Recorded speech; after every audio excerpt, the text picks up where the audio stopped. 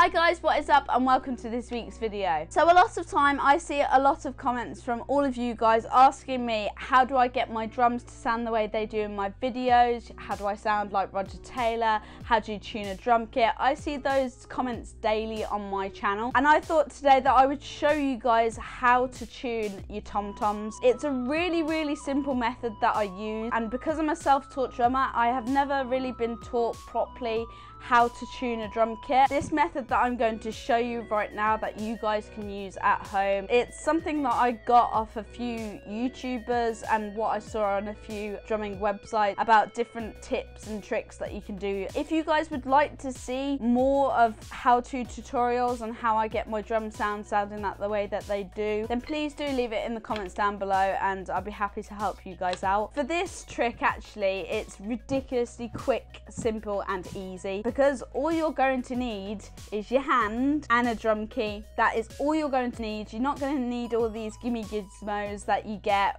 through drum tuners. This is literally all you're going to need. These two things is your hand and your drum key. At the moment, my tom-tom is not sounding amazing, so it's in need of a good tune because I've not played it for a little while. I'm just going to show you guys step by step exactly what I do in order to achieve my drum sound. So I'm going to start off by doing the obvious, which is just unscrewing all of my drum screws. And usually what I would also do, although it's quite clean at the moment, I would often clean it after I take these heads off. So I'm just going to take this off very gently, and I'm obviously going to do the same for the bottom skin as well. Okay, so you're just going to take the bottom skin off as well, and this is where I would usually do a good dust of my tom-tom skins. I don't use any special drum polish or anything like that. I just use a normal cloth rag with some wood polisher, and I usually spray it onto the rag and clean it. So I often don't buy drum polish or drum cloths really. I just usually stick to household stuff because sometimes it can be very expensive to afford like a drum kit care kit. So now I'm going to show you how to put these skins on. So usually what I do is I actually do the bottom first. I do the bottom skin first. So obviously when you put it down, if it's a fresh skin, be very careful with it because it can be very fragile at times. All you're going to do, you're literally going to finger tighten the screws all around. So I'm just going to ensure that each one of them are tight.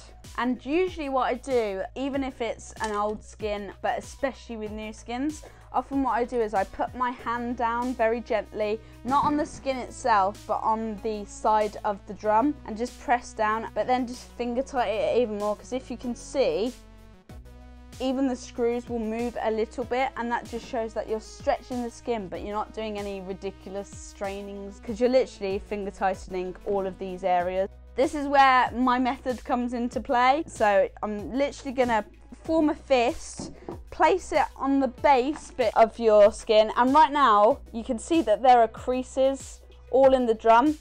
So now what you're going to do, it's better to do this in a light area, by the way, I'm just going to mention that. Literally not too hard, obviously, but you're just going to go around the drum and you're going to get rid of all of those creases. You don't need to do massive turns, it's just literally probably a quarter of a turn or half a turn of your drum key. So literally you're going to do the exact same thing with the top skin as well. Finger tighten all the screws again.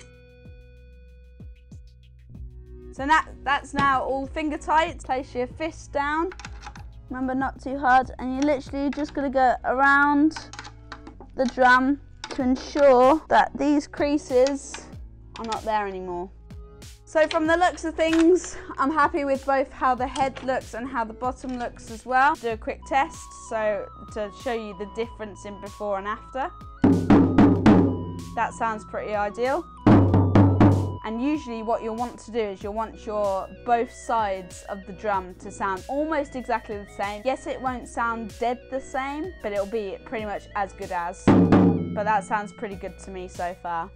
Okay guys, well, I hope you enjoyed this week's video. If you did, don't forget to click that thumbs up button, and please do let me know in the comments down below if this helped you in any way, shape or form. Do also let me know, like I said before, if you want me to do any more how-to tutorials. And also, if you are not already, please go and subscribe to my YouTube channel. I do nothing but Queen drum covers, reaction videos and vlogs, so if you're a big Queen fan, please go check out my other videos. And I shall see you in a video very soon. Bye!